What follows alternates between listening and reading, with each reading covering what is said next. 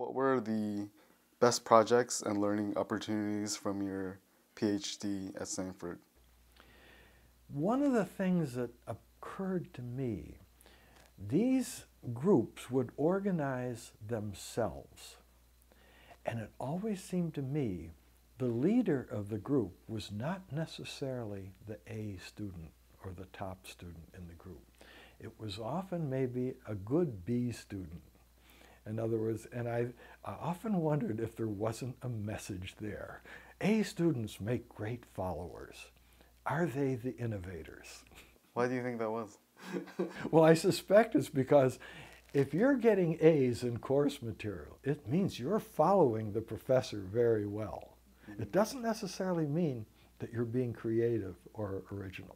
Mm-hmm. If you're going to be the leader of a group developing a new product, what you want is creativity and originality. And getting A's doesn't necessarily indicate that you have that skill. I find that very encouraging because I don't have all those A's. So make up for your lack of following with originality and creativity. So your success with the 4004 and the 8008 are well documented, but I want to know about other projects at Intel or other companies where you experienced any difficulty or setbacks, and what did you take away from those projects? Well, even the development of the 4004 wasn't without its setbacks.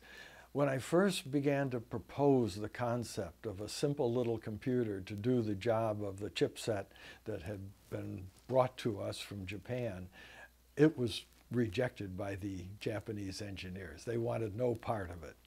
It was only with Bob Noyce's encouragement that I pursued the concepts and developed what eventually became the architecture for the 4004. So that took some support and some, you might say, self-confidence to argue even to Bob.